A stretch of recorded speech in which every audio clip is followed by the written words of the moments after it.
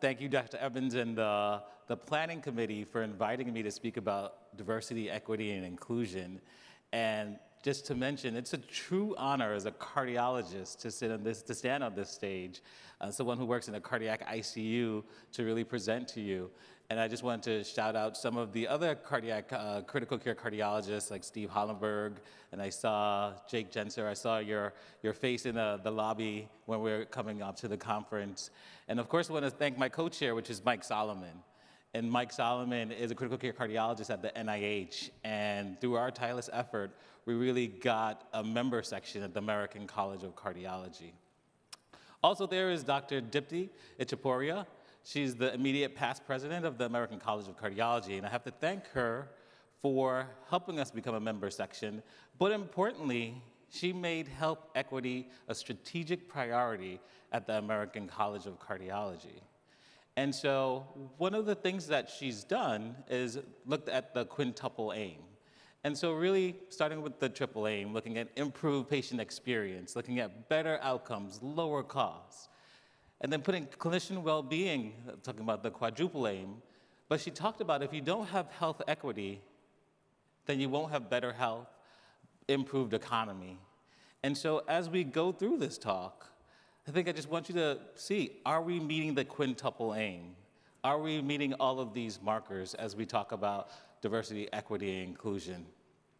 As Dr. Evans mentioned, on the ACC Board of Trustees, we have this Health Equity Task Force. The first thing we did is define what health equity really means. We talk about these things all the time, but we had to define what a health inequity was.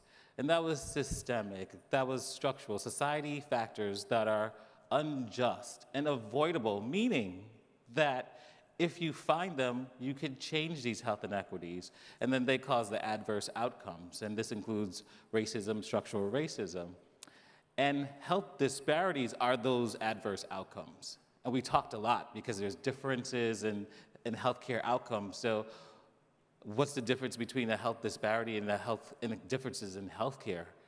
And breast cancer is a good example of that. Men and women have different rates of breast cancer. That's a healthcare difference. But disparities when there are underlying unjust factors that are causing that. And that we wanted to be bold and talk about health equity as a human right, that everyone could achieve their best attainable health outcome. And so we were happy spreading this around the American College of Cardiology. And then we started seeing, signs of critical race theory, and does that really belong in the school system? I thought that it's a good debate to have where you talk about critical race theory and racism, et cetera. And then this came out from the editorial board, and they're talking about medical education has gone woke, where the AAMC and the AMA are talking about these things, and we shouldn't really be talking about these things. And I was really glad to see that the president of the AMA, which is Jack Resnick, and the president of AAMC said, no, we're talking about excess mortality, and that's important. This is not virtue signaling. Health disparities are really important. And we thought about the same thing at the American Board of Internal Medicine. If you're going to deliver quality health care, you have to think about health equity. You have to understand health disparities. And our committee presented this to the board of directors, and the resolution passed. And so we're working on making sure health equity is on all assessments from ABIM. And let's just think about it. I think we're at a paradigm shift in medicine. There's a lot of different determinants of health. There's the social determinants, there's the biological determinants, environmental, structural determinants. And in medicine, we've been taught, stay with the biology. That's where we belong. And there's this tension because we're moving beyond that. And I think we have to move beyond that if we're actually going to affect change.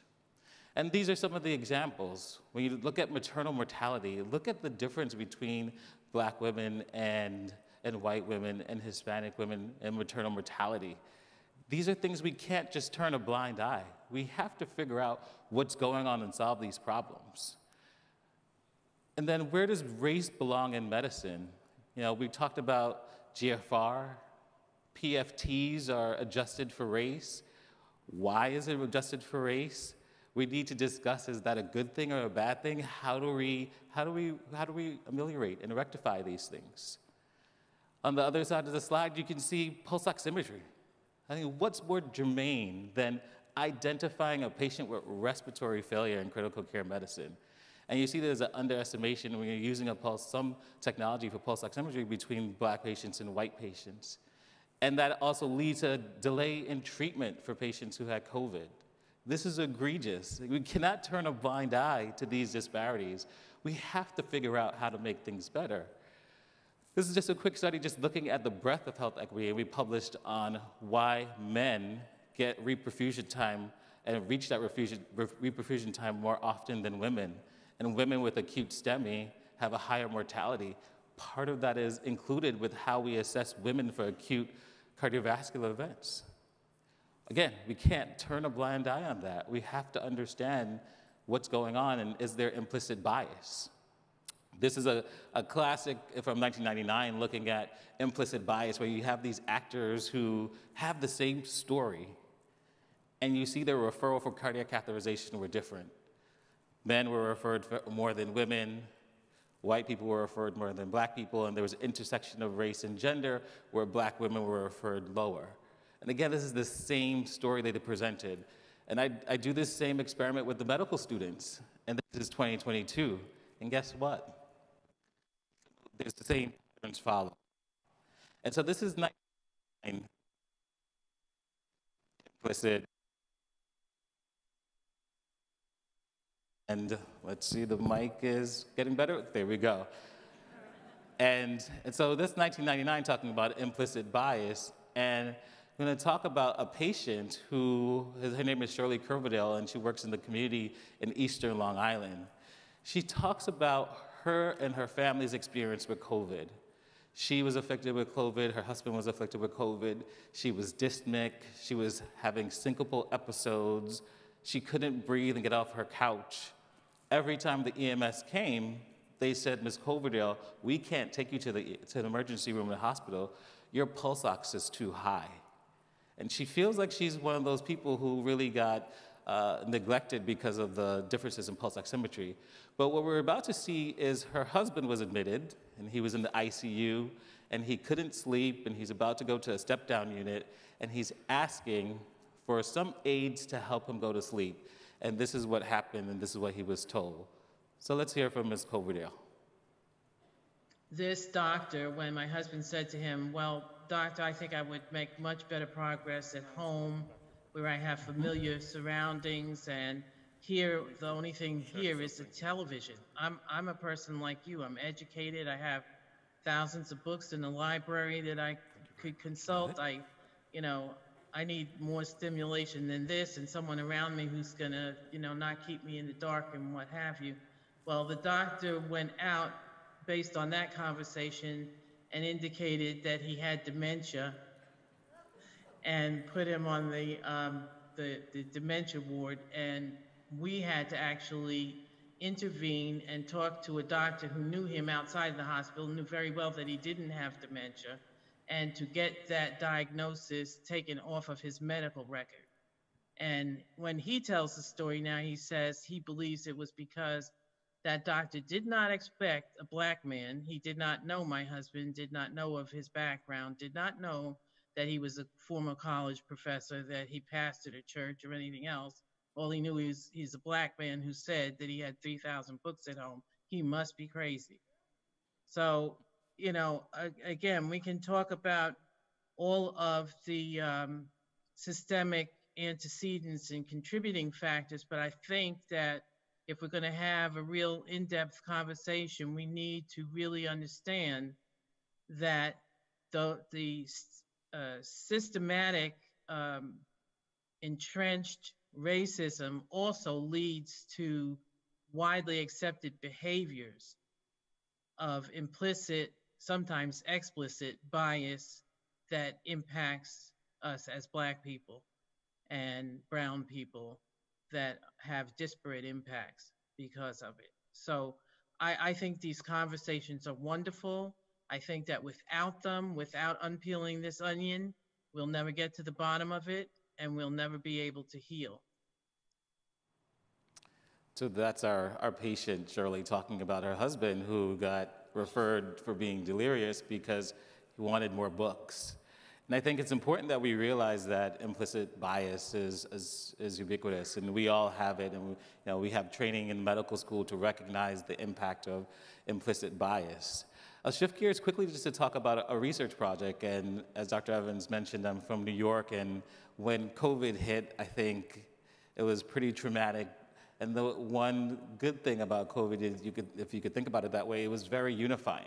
So critical care didn't matter if you were pulmonary critical care, neurocritical care, if you could work a vent, you were working in some sort of ICU in the pandemic. And so when the pandemic hit, we knew that people were dying inside the hospital, but we really wanted to understand what was happening outside of the hospital.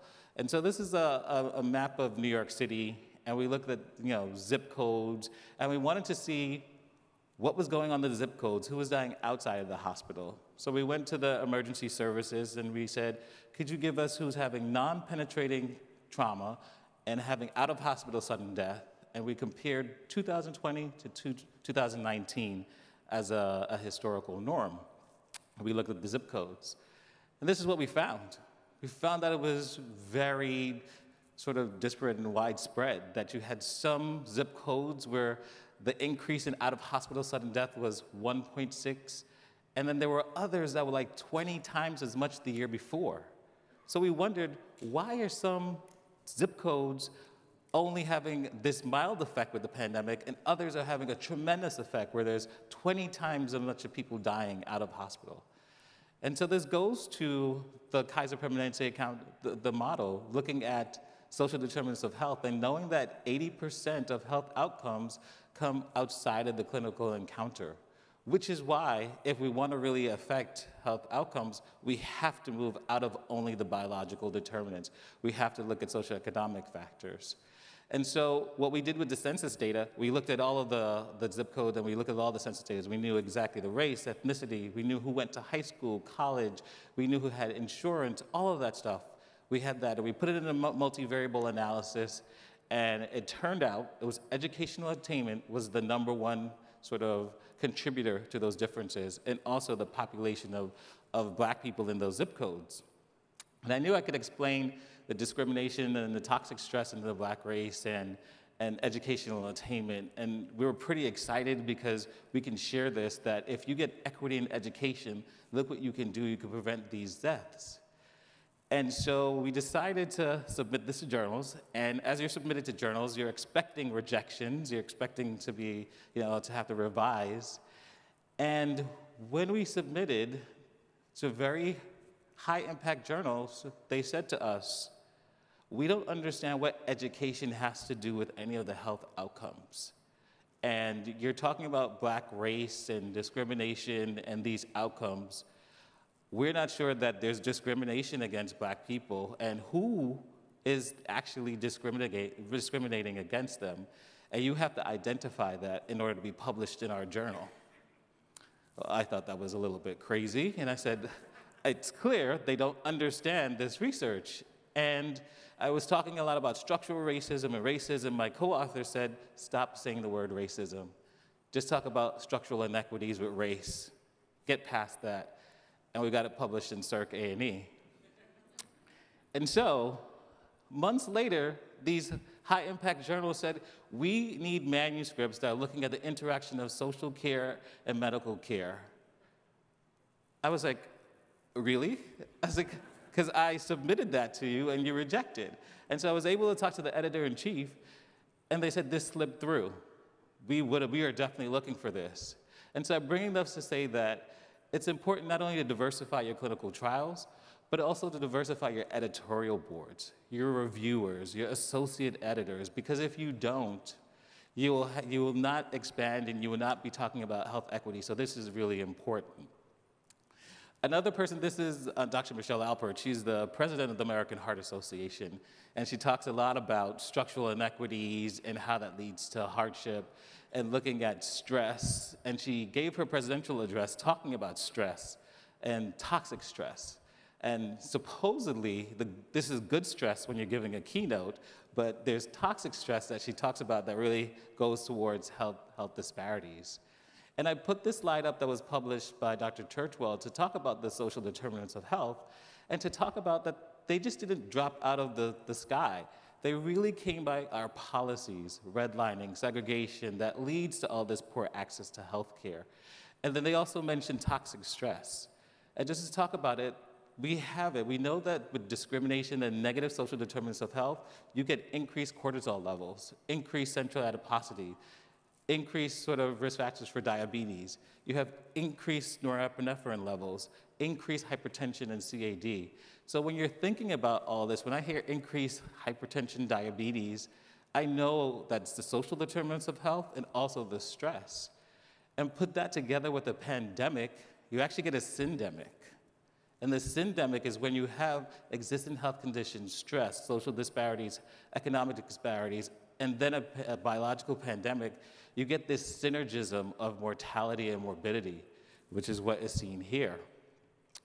Dr. Caleb was warning us that what we saw with COVID was just the beginning. Our health system can't handle when we have these things. And if we're not careful, this tsunami is gonna come down and crush us. And on the top of the crest of that are health inequities and other things. And again, we're not looking at prevention, so this all comes down, and when it comes down on us, who feels the brunt of it? Who gets burned out? Is the people on the front line. And looking at this, you can see it's critical care that we get burnt out because of all the things that happen. And so just to really look at this, what are the drivers of burnout in critical care medicine? Of course, it's those patient factors where you have difficult cases, futile cases. One part is our team dynamics. When it gets tough, either patients are delivering microaggressions to us, we're delivering microaggressions to each other, and that in an inhospitable environment actually contributes to burnout. I was really it was an honor to work with Dr. Pam Douglas in cardiology, where we realized that we have a problem in terms of civility and really creating a really inclusive workplace, because that's really important. I'll just tell you really quickly what we've done at the medical school. A lot of talk, and there's a lot of talk about, and there's an article in the New York Times that these DEI workshops, do they really work? So what we did at the medical school, we actually used VR.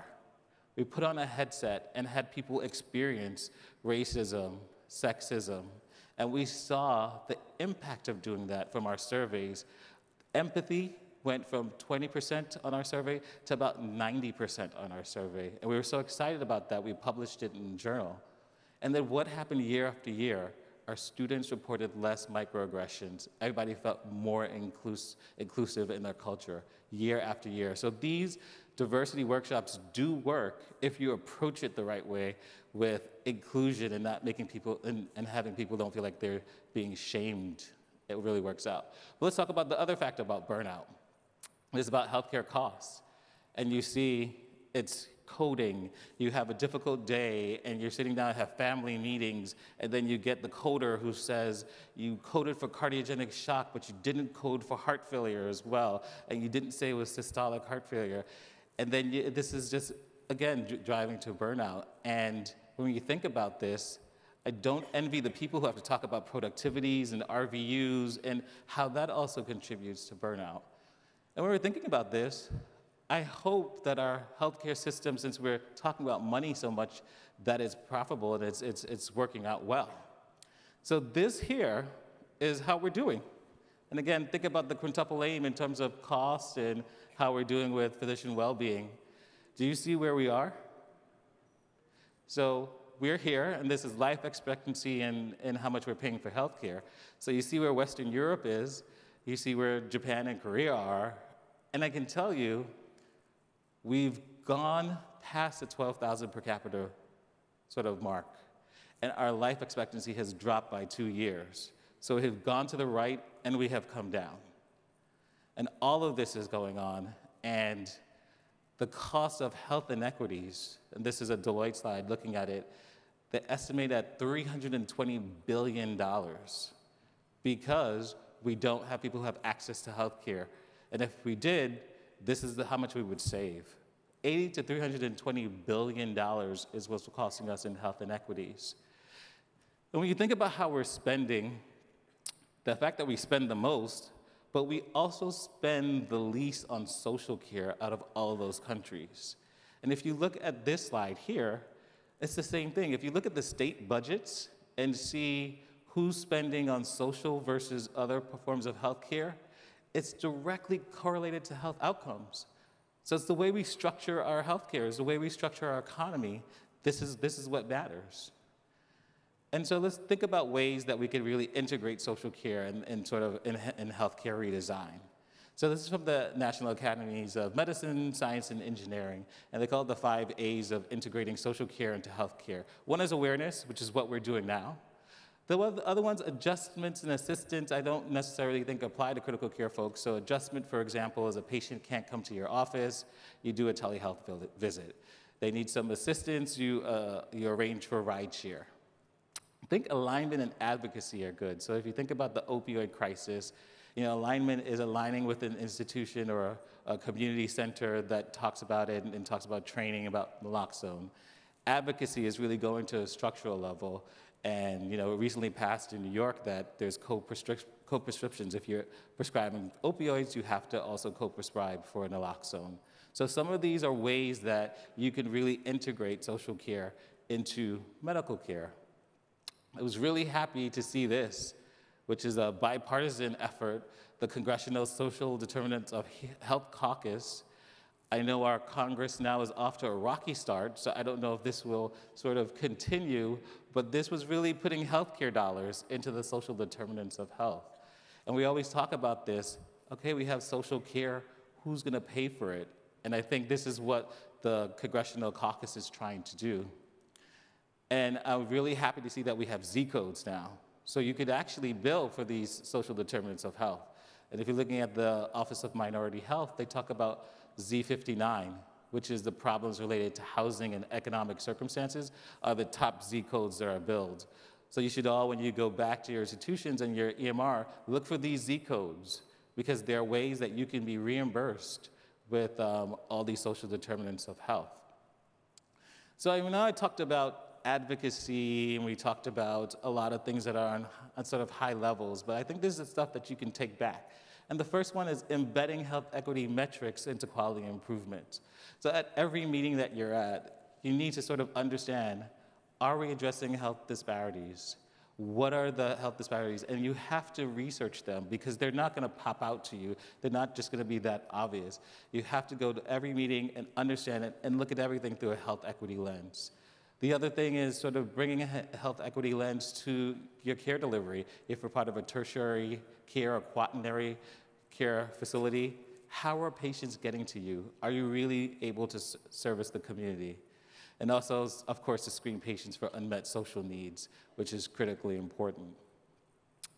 So just some take-home points that I hope that you've gathered from this quick talk is that health equity is not virtue signaling, it's actually saving lives and making sure that people who shouldn't be dying don't die, and really looking at excess mortality. I think the other thing that we talked about is making sure that there's diversity in your clinical trials, so that pulse ox fiasco that we're dealing with now does not happen again, and also making sure that your editorial boards and your reviewers are diverse in terms of understanding health equity and diverse in terms of race, ethnicity, and also gender.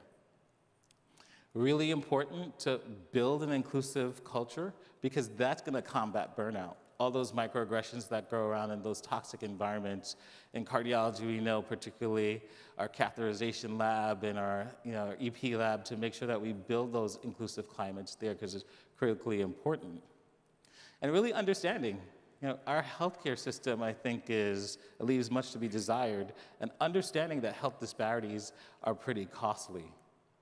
Last but not least, what we talked about is integrating social care in the redesign of healthcare. And so on our Board of Trustees Health Equity Task Force, one of our members was talking with one of the medical students about what we're doing and what we're trying to accomplish. And she drew this, and I just wanted to share it with you, that we're all in this boat together, community advocates, allied health professionals, and we're trying to go from the island of health disparities to the island of health equity. And we're all in this boat, and you see us bumping into the rocks of those negative social determinants of health, and we're there pulling water out of the boat. And so I hope with this talk that we need your help. You see how much the water is filling up in this boat. And we need everyone to sort of think about their role in taking water out of the boat and actually moving to island of health equity. And so this wouldn't be possible until I had the support from my staff at Northwell and the Center for Equity of Care, Dr. Jen Merez, the critical care cardiology folks, the American College of Cardiology, the American Board of Internal Medicine. And so thank you for your attention here, and I hope you have a wonderful conference, and everything that you do in every session, I hope you bring a health equity lens to everything that you're doing in this session and everything that you can do back when you return to your hospitals. Thank you so much. This has been great and a privilege.